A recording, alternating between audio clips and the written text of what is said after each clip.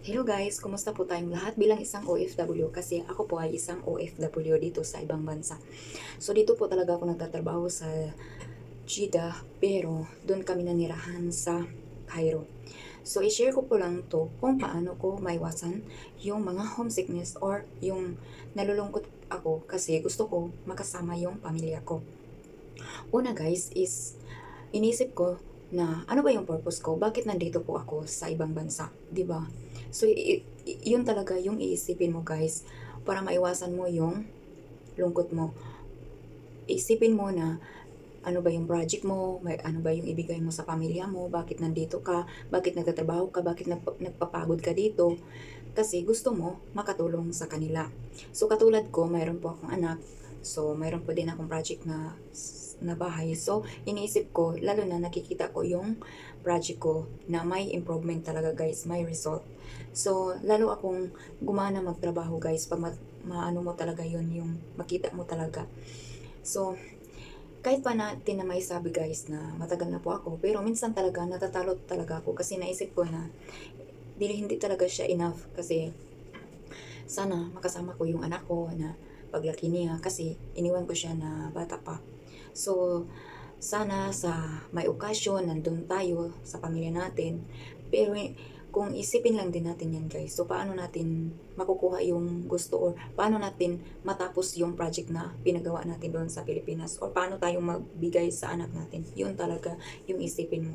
So minsan talaga guys na ano, kung naboboard ka or ikaw lang talaga mag-isa magtatrabaho, so katulad ko, nagbablog din para maiwasan ko din yung lungkot guys. So kahit ako lang mag-isa, kakausapin ko lang yung cellphone ko, katulad mag-vlog, kausapin mo yung cellphone mo. So unique, 'di ba? So mapapawi din yung lungkot mo guys. Kasi dapat i-google mo na lang talaga sa mga ganiyang bagay at saka concentrate ka na lang sa mga trabaho mo guys kasi para maiwasan mo talaga yung lungkot.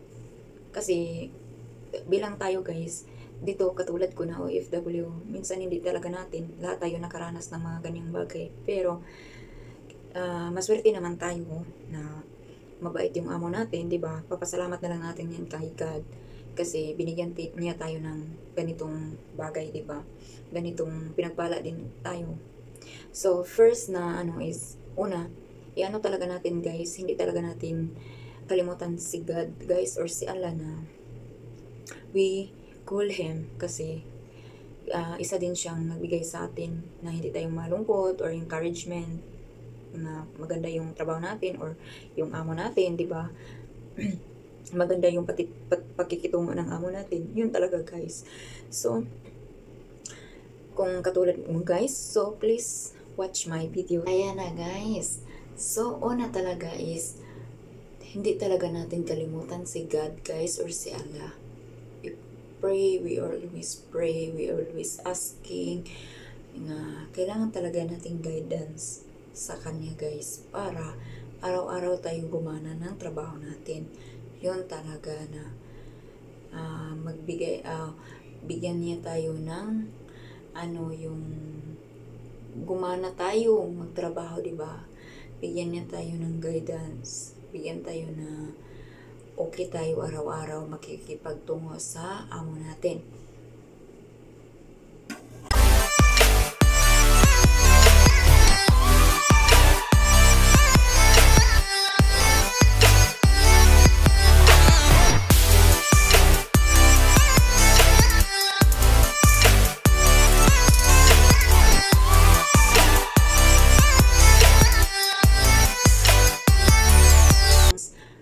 Bigyan natin yung sarili natin na malusog tayo. So, instead na ano tayo, busy tayo, dapat tayo bigyan natin yung sarili natin na mabusog tayo guys. Huwag talaga natin guys na kalimutan natin guys ang pagkain guys. Importante talaga kasi minsan tayo ay yung sobra na nating pagod guys, hindi na natin iniisip yung pagkain guys, di ba? Yung pag ano mo lang, yung pagising mo lang, parang gusto mo lang magkape tapos magtatrabaho ka. So, wag naman guys, kasi hindi natin guys, bigyan din natin halaga yung sarili natin, mahalin talaga natin yung sarili kasi malayo tayo sa ating pamilya. Halimbawa magkasakit tayo, di ba? Sino na lang ang magtutulong sa atin dito guys? So, yun talaga, instead na malungkot ka, libangin mo yung sarili mo na magkakain ka guys. Diba? Kumain ka ng mga masarap na pagkain, di ba? Yung sahod mo. So, punta ka ng restaurant, pwede ka naman doon or mag-order ka. So, yun talaga guys. So katulad ko guys. So, nag-enjoy na lang ako ng kumain ako. So, ang ko lang guys, masabi ko lang talaga na wag naman natin tipirin yung sarili natin sa pagkain guys kasi importante din sa atin yan. Kasi minsan tinipid natin yung sarili natin guys para sa pamilya natin, pero magtira tayo sa sarili natin guys kasi tayo din ang kawawa, di ba? So wag naman natin ipadala lahat yung pera kasi minsan kulang talaga yung sahod natin sa panustos doon sa Pilipinas, pero minsan talaga tayo guys, mag-iwan talaga tayo sa ang ating bulsa guys. Yung mag-iwan talaga tayo, hindi lang tayo na kumain tayo ng Indomie or itlog, pero minsan magbili tayo ng masarap na pagkain. Bigyan din nating reward yung sarili natin guys kasi para malusog tayo, kumana tayo, hindi tayo maubusan ng dugo dito guys kasi marami pang naghihintay natin sa Pilipinas doon guys. Kaya isipin mo guys, libangin natin yung sarili na kumain, instead na malungkot tayo, kumain tayo guys, di ba? So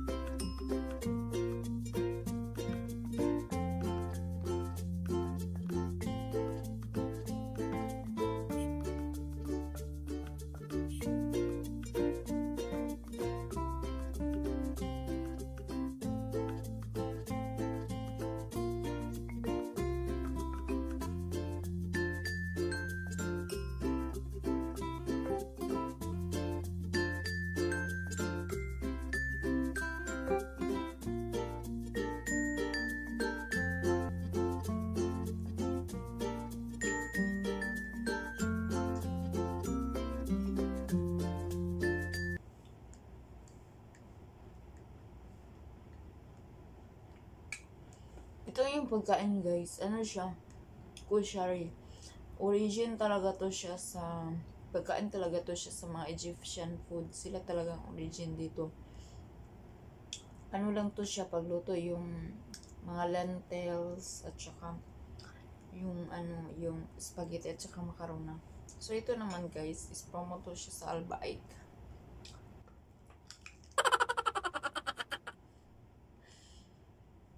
So, kailangan talaga natin i-feed yung sarili natin.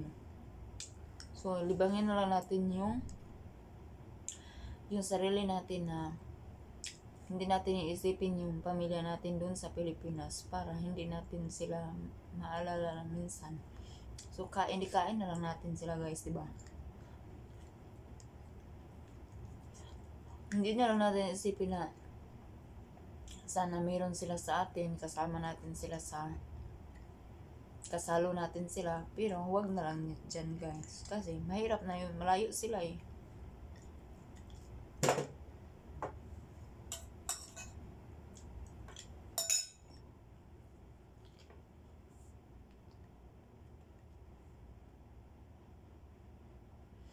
Dapat busugin talaga natin yung sarili natin guys sa pagkain, instead na malungkot tayo sa pagkain na.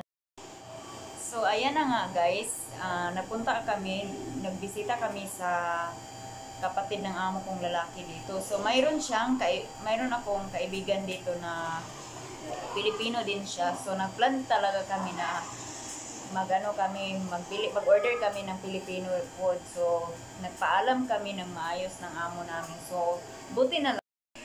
Ayan, oh. Concentrate talaga yan si Libby sa concentrate sa negosyo niya yan. Kasi may negosyo yan doon sa Pilipinas. Nag-prepare lang kami sa pagkain ng alaga namin. So kami naman, dumating na yung order namin. Mga lang yun siguro, mga 20 minutes. Talaga yun, instant plan talaga to yung pag-order namin sa Filipino food. So, ayan na guys, yung order namin. So, abot na. Ayan. Ayan na. So, i-open natin. Sarap-sarap. Yummy-yummy to.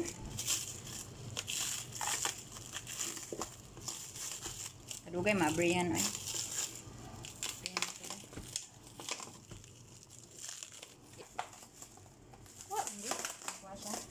So, ito na po. Sarap, diba? Ayan guys. At ito din, bangus.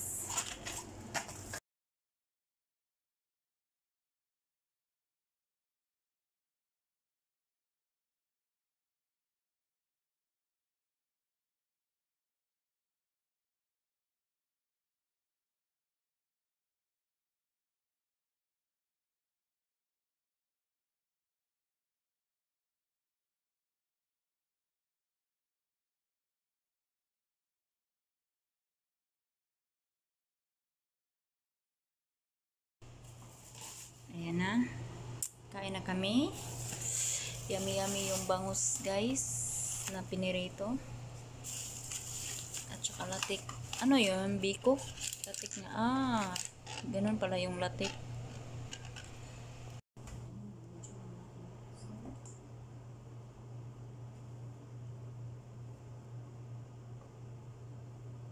So, mainit ba, diba? So, sinabi ko na nga, iwasan ang lungkot, busugin ang sarili. Huwag ipirin din.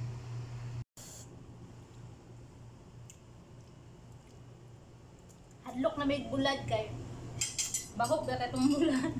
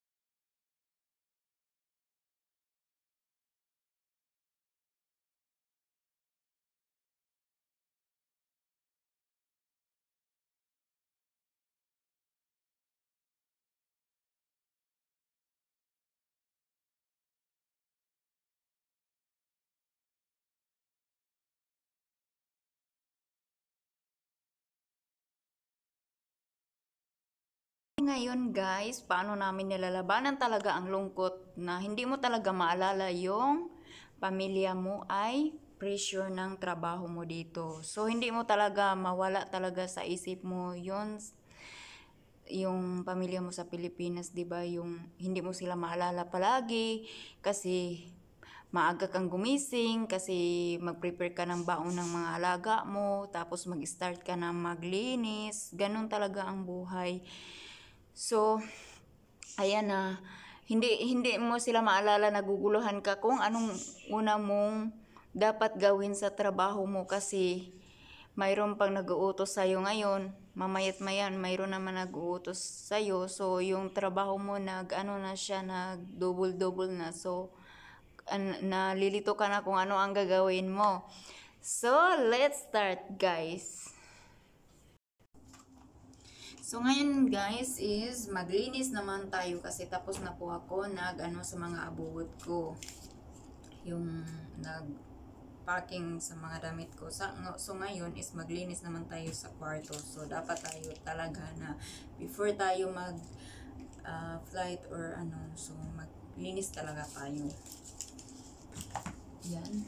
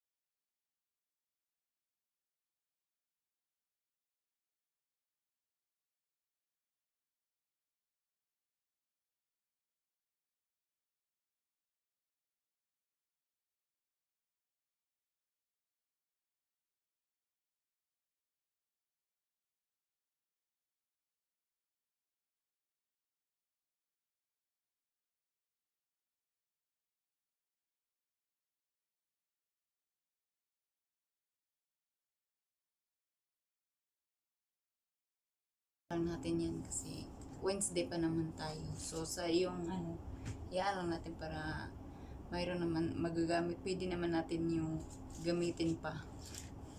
So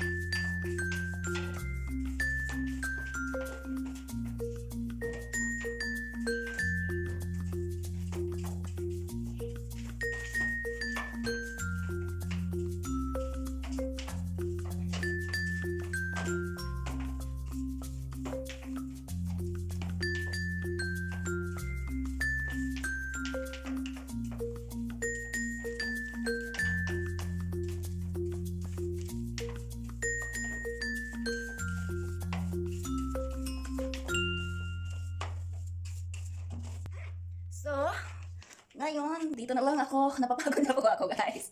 So, tapos na ako doon sa taas. Dito na naman ako. Ah.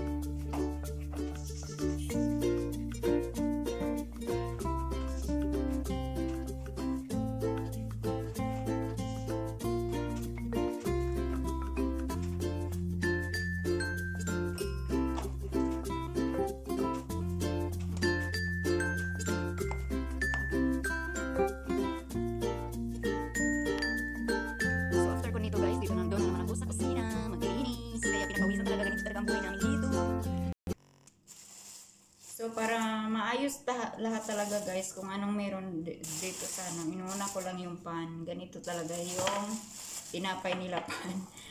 Pan talaga yun sa amin sa Bisaya. Pero sa dito, sa Tagalog naman tinapay, di ba? So, dito yun. Mga malaki yung ano nila. Dito sa Egypt. So, ikat lang namin ganito. Ikat lang siya. Tapos kasi sila naman ano dito yung ano nila ilagay nila i-sandwich. So ikat lang natin 'to lahat.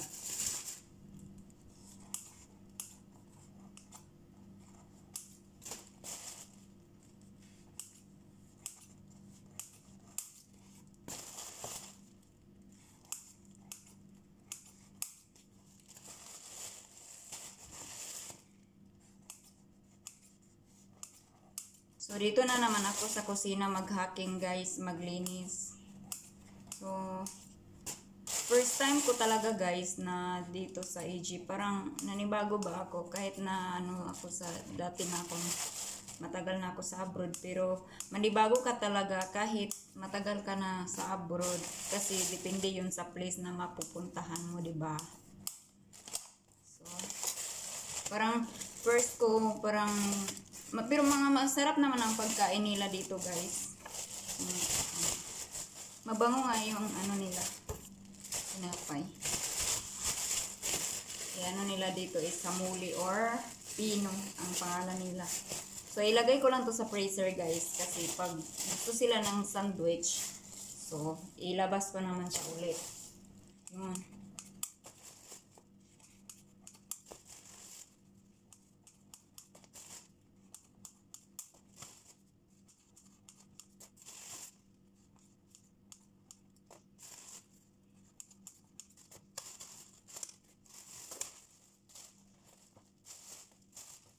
So, tapos na po ako guys.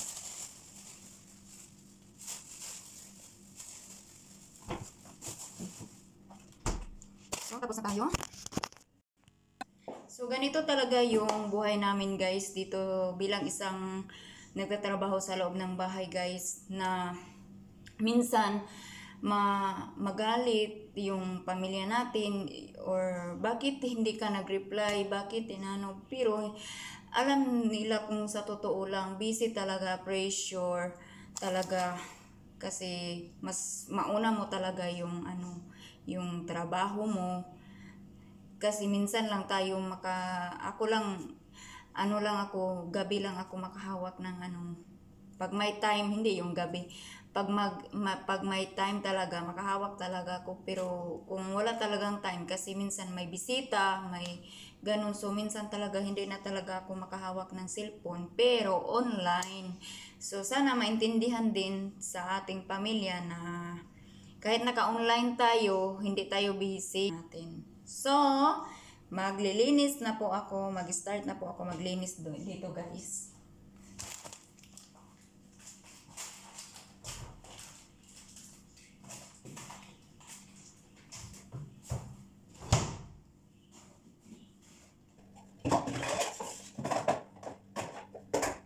Wait lang guys, kuha lang ako ng upuan kasi hindi ko maabot yun kasi yung height ko hindi masyado mataas. Ito meron na. Dito na lang kain. Dito lang tayo. Dito guys, malinis na yan.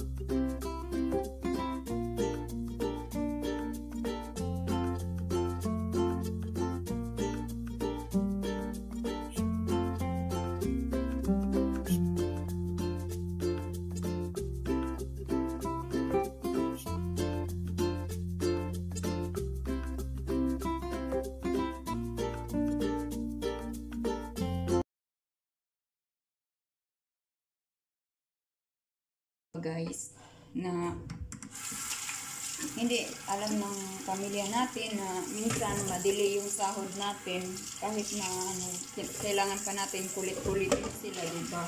Ganito talaga. So, kung gusto talaga niyo mag-abroad, prepare talaga kayo ng pasensya, ng haba. Kasi minsan, lalo na sa mga baguhan na mag-abroad, prepare kayo talaga ng mahabang pasensya guys, kasi hindi talaga, it's not easy bilang isang kasambahay dito sa abroad. Ganyan ang buhay. Ito lang sa akin guys, vlog lang ako kasi open ako sa amo ko, sa cellphone, connect ako sa kanilang wifi, pero pressure. Minsan, yung pamilya ko, sabi nila na, bakit online daw ako? Online lang ako guys, pero yung yung trabaho ko, marami. Sabi nila, bakit online ako? Wala ba daw akong ginagawa? Pero take note guys, nakakonect yan sa wifi, walang sign out yan. So, kaya online ang tingin nyo, natutulog yan or may ginagawa yan. Diba? Ganun kami.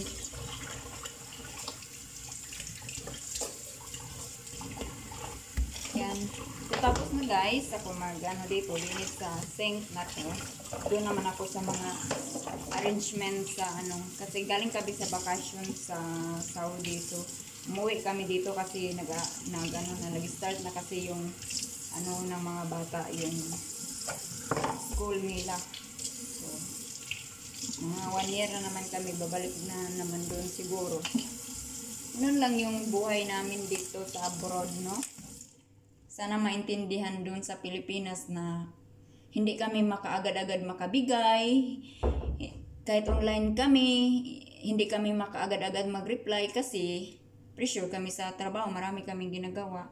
Naka-online lang yan kasi hindi na namin sinasign out or nakakonect yan sa wifi. Char, libre yung wifi, ganun. So, mag-start na po ako dito guys kasi matagal na to hindi ko na kasi 3 days after lang kami nakauwi. So, hindi pa tapos talaga na inaayos ko or nilinis ko. So, start na po tayo guys. Kasi magluluto pa ako ng pizza ngayong lunch kasi mga alas 3 na ata yung dumating yung mga alaga ko. So, mga lunch namin is 3 talaga. So, magluto naman ako. So, para madali tayo guys. Start na tayo. Ganun lang yung life OFW.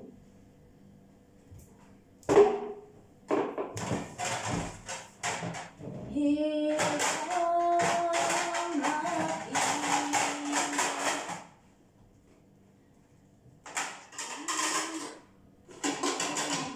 ang buhay natin.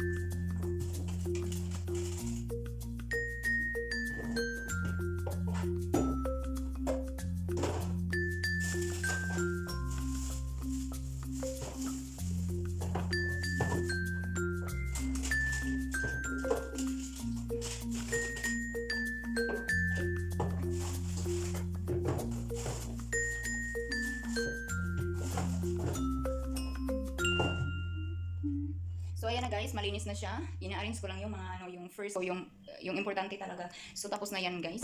I-ano lang natin, i-wipe lang natin para yung dust siya, ano siya mawala. Charles. So ito na. So dito na naman ako guys, dito naman ako. Pero dito malinis na, tapos na ito sa hapon. Yung mga pagkain lang yun. So tapos na yan. I-ano ko na lang yun. Para makuha. Ayan. Ganun lang yan guys. Para makuha. So yung mga dito na naman. So, dito na naman ako maglinis sa baba. So, dito tayo sa loob. So, ganun lang tayo guys. Ganun lang tayo kadali. Ganun lang tayo ang buhay ng katulong. So, dito na naman ako. So, dito, i-arrange ko na talaga yung mga ano. Pero wait lang, mag-inom lang talaga ako ng tubig. Mag-inom lang ako ng tubig guys kasi mawalan tayo ng ano. Bawat tayo pinapawisan guys, inom talaga tayo ng tubig guys kasi ano, dehydration natin. Importante yung dehydration. Hindi na natin kailangan mag-gym kasi araw-araw tayo pinapawisan. So dito na naman ako maglinis, dito. So yung mga ano, yung tips yung mga tray, i-arrange ko lang yun. Ayan, yung loob. Oh, baby, girl. Okay.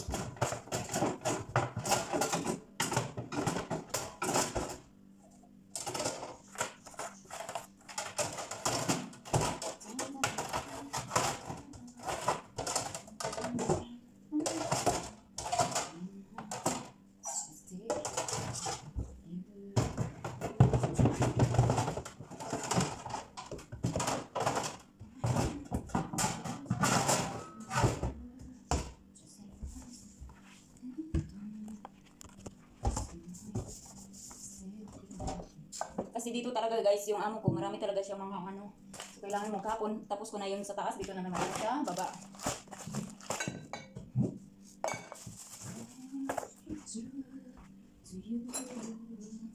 Just a friends. I-refill ko lang yung magic, dito ko lang siya ilagay. Refill ko lang yan. Iwan ko kung saan na yung ano dito.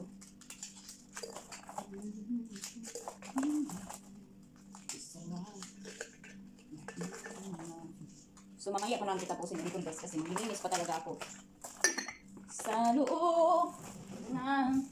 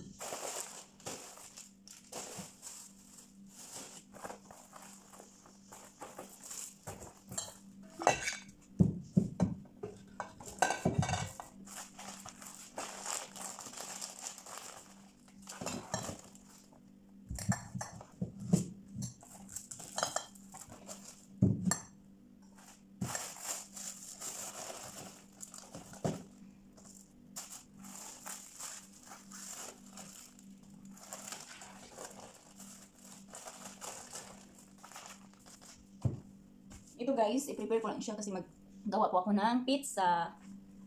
Ano ko ilagay?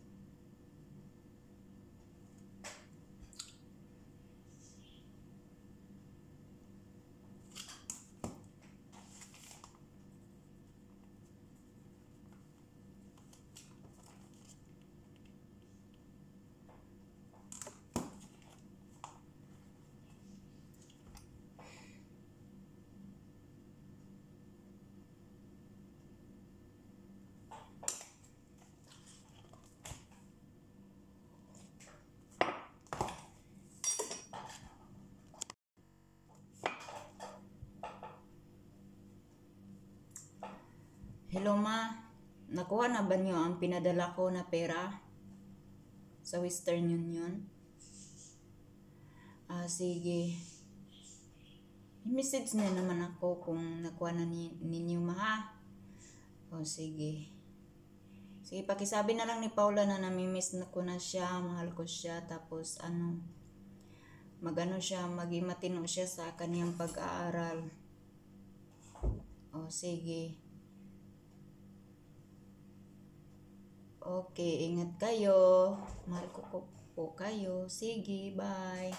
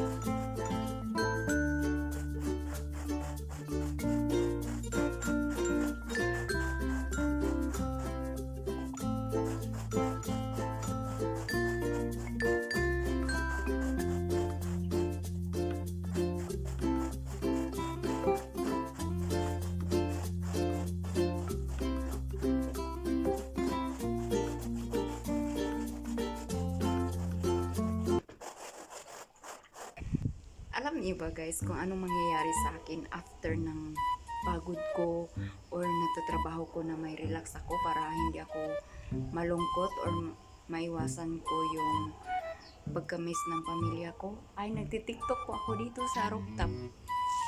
Diba? Dito, rooftop dito eh. So, dito po ako magtitiktok guys.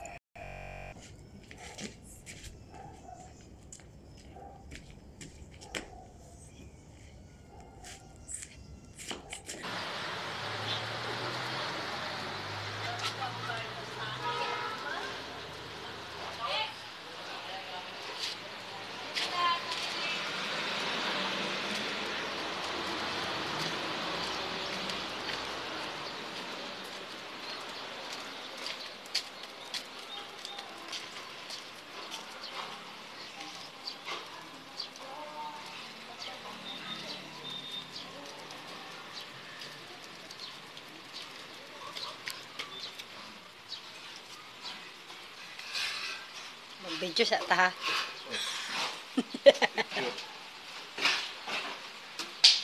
Ato ko an.